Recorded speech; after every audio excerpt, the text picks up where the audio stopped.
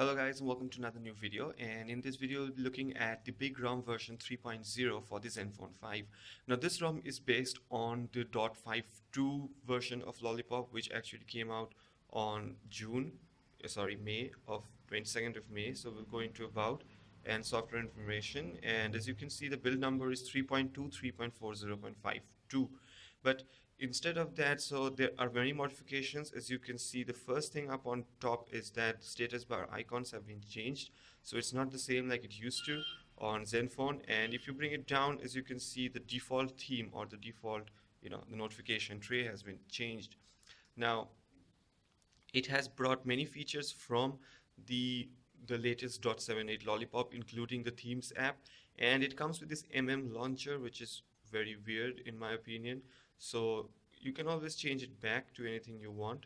So I'll just go into home and open Asus launcher, which I installed from the Play Store. Now as you can see, if you go into display, you can see that it does include the option for changing fonts, which is present in .78 Lollipop.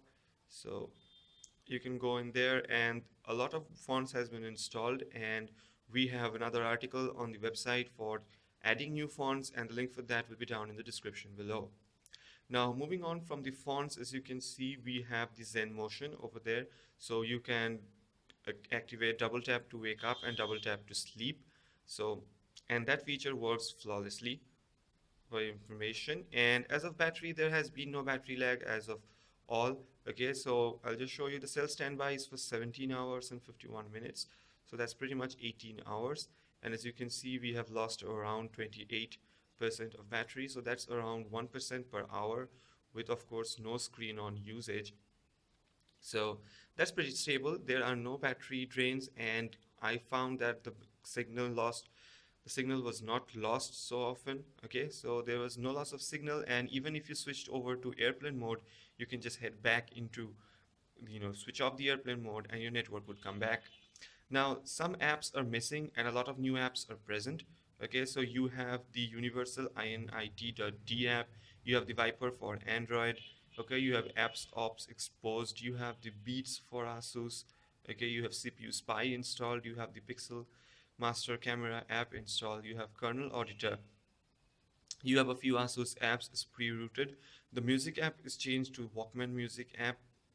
Okay, so I'll just give you a quick view.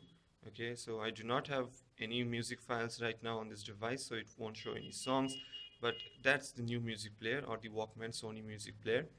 So the things that doesn't come with this ROM would be the browser, which is quite important. You also have the prevent running application, which is you can use to freeze. Of course, if you would have noticed that it also comes with the exposed installer app installed. However, the framework is not installed, so you need to flash the framework before you can actually use this exposed, and the link for doing that is down in the description below. Again, you also have the themes manager. Okay, so but what I found out is that even if you install some theme or choose some theme and download it from the Play Store, it won't appear here on the installed list. So to show that, we'll just head over into the installed applications, and as you can see, we have the Zen Silver Asus Zen UI theme installed. But if you go into the Themes Manager app, and you won't get the new app or the new theme to be applied. So that was pretty bad. Okay, so if you just head over into the icon packs for the launcher, as you can see here, you can get the Zen Silver icon pack, but you cannot change the overall system theme. So that was a letdown, and besides that, everything else is pretty cool. Okay, so as you can see, you cannot apply the Zen launcher theme, and there are no ways to apply the overall system theme. Besides that, of course, this ROM comes pre-rooted, and it also comes with the free Root Explorer app, which is actually an app for purchase. It's not a free app, but you get it for free, so that's another new addition. And of course, there's the launcher, as I was saying, and it's pretty dull.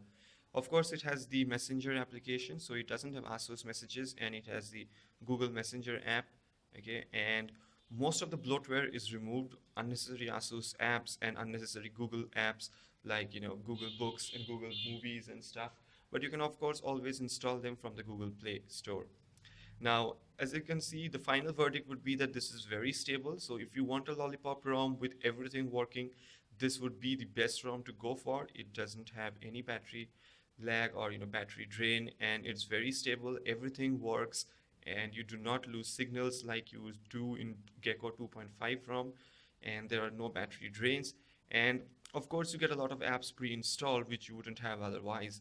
So this would be your go-to Lollipop ROM for the Asus Zenfone 5 if you haven't installed this one. So, but this does require you to unlock your bootloader. So if you had, you know, freezing issues or no camera found issues on any other ROM, it would also be present in this ROM because your motherboard is not supported for the bootloader unlock.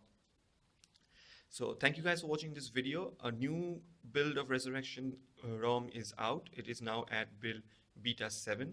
So we will review that the next thing up. So if you haven't subscribed yet, please do subscribe, and I'll see you guys in the next video.